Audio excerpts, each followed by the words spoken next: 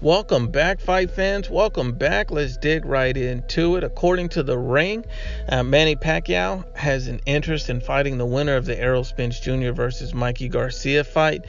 He's also stated there's a lot of future possible opponents, including Mikey Garcia. I think we have the same promoter, so it's possible. He does seem a little bit more interested in fighting Mikey Garcia. He feels like Mikey Garcia fits his style a little bit better. You can tell because they were already in negotiations to make that fight happen.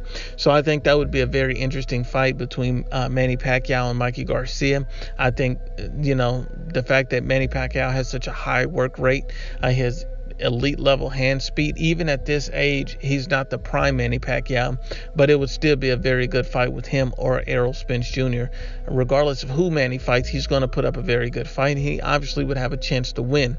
Unfortunately for Manny, I would still have to favor the young guys in this. I feel like Errol Spence may just be too big, too strong for Manny to be able to beat him over 12 rounds, because I just think he'd end up taking too many shots. With Mikey Garcia, I think Mikey Garcia has elite level power, especially that transcends weight classes along with his skill. So much of the same reasons: power, youth, athleticism. These are things that I think will cause Manny Pacquiao a lot of problems, because he'd be fighting two elite level fighters.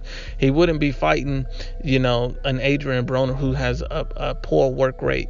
He wouldn't be fighting a Lucas Matisse who has a very limited skill set. And so as I respect Manny, I like Manny, I just think that Manny in his prime would present a different fight. But at this stage in his career, I don't see Manny Pacquiao beating Mikey Garcia or Errol Spence Jr., and that's just the unbiased truth of it. Once again, it's the IBFP.